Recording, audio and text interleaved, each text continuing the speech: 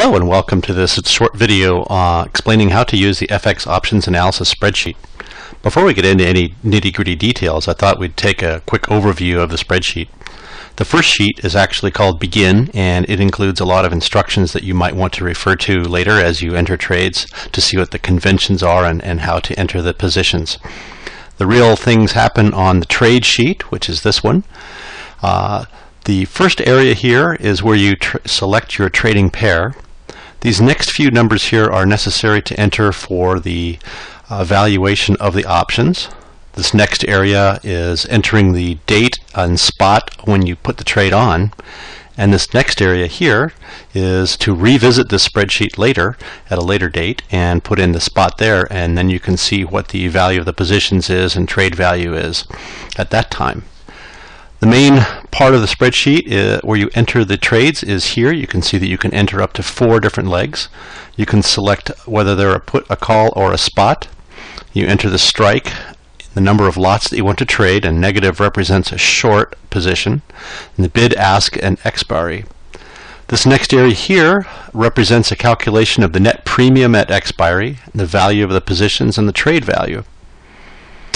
Then we come down to this area here, which is calculating a few of the Greeks for the particular trade that you've got on for each individual one, and then for the net. And then finally, we have the most important part probably, and that is graphing out the results of the trade versus the spot and your profit and loss here. So now let's go ahead and take a look at a specific trade.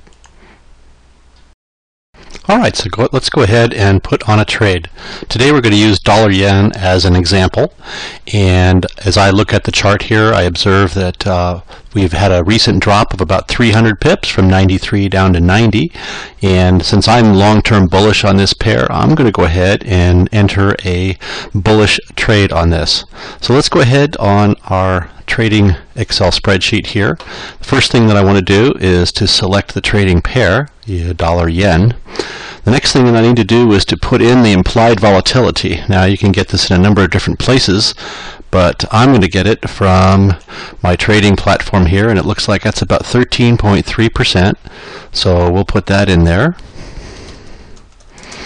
The risk-free rate is generally a 1-year treasury rate, and so that's what we'll just leave that there. The dividend is actually 0 for these trading pairs since both of them are offering nothing at the time. Today is the 24th, so we'll put in the 24th of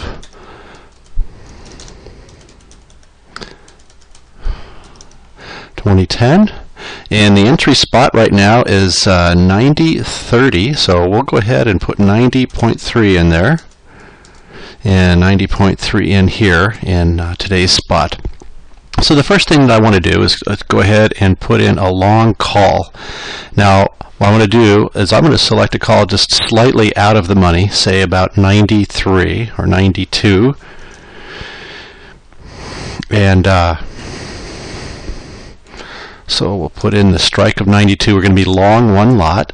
The bid ask is 1.85 and 2.02, and we're going to go for an expiry of the 24th of May. So let's zero out these other things here right now, and then what I need to do is hit F9 to force a recalculation, and then we'll rescale the chart, and we see your classic P&L for a call. So we have down here the premium that we've paid, and then as the spot rises we get more and more into the money. Now what I'd like to do is to offset the cost of that premium somewhat by doing a short call, say around 96, and if I do that, I'll be able to offset a lot of my premium, and I don't believe that it's going to get a whole lot higher than that within the next few months. And so there's my bid-ask spread for the strike at 96. If I hit F9 and then recalculate and rescale my chart, Now I see that I'm paying about $150 and my upside is nearly $250. So that's a good looking trade there. We have a positive win-loss ratio and a good chance of ending up in the money. We'll notice here that the markers represent the extent of volatility movement, and so I'm well within that here, so we have a good chance of getting up that far within the time period that we have.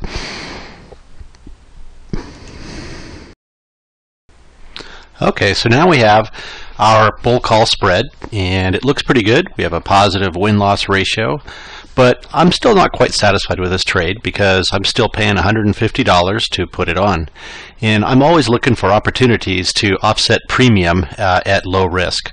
So one of the things that I often look at is the possibility of selling an out-of-the-money option that is unlikely to get hit. And in this case, if we look at the price action again, we note that it looks like there's a very strong support down here at 86, 87, and in fact if we look back 10 years or so, it's never really been even lower than that. So a really good possibility here would be to sell a put down around 86 or 87. So let's put on a third leg here and select put at 87, and we're going to sell this, so that's minus one lot. And if I check my trading platform here, what the premiums are for 87, it would be 1.43 and 1.59 for the bid-ask spread. And so if I hit F9, now I notice that my net premium has gone to about 0. If I hit rescale on the chart, now we've got this very interesting looking payoff curve. Notice that we have an almost 0 cost for this whole range here at expiry. Now that it does have some negative here and positive here before expiry, but we essentially have 0 risk from 92 down to 87. And if our direction is correct, then we're going to make some nearly $400 here, $385 per lot. And we only experience a loss if the spot price drops below 87, which we've seen is quite unlikely. So the net result here is that we've reduced our premiums to almost 0, and we have still a payoff of $400. So I really like the way this trade has turned out. Got a very low risk and a nice win to loss ratio. Alright, let's take a different tact here. Let's assume that we're already long the spot, the underlying. And let's say that we went long when the spot was 89. So our entry was 89. So when we put this in, we'll select spot here and put 89 in for the strike. We'll put one lot in. We're long one lot.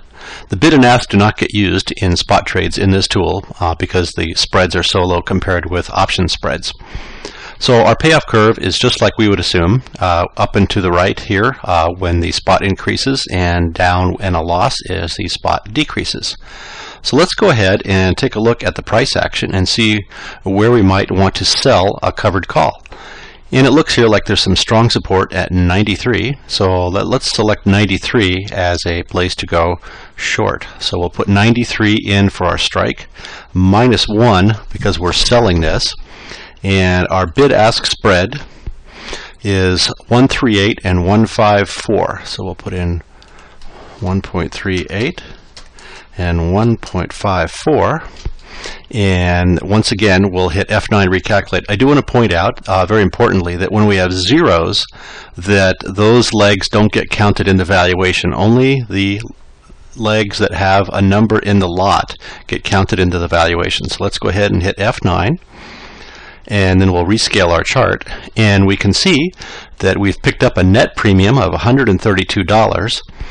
And let's see what it's done to our P&L curve. We notice that we've moved this whole line up above 0 by that net premium, and we've collected our net premium, and then we've limited our gain here to anything above 93 because our call will be called away at that point. So that is another way to use this tool, is to combine options with underlying spot and generate extra premium, and you can see the way that payoff curve looks.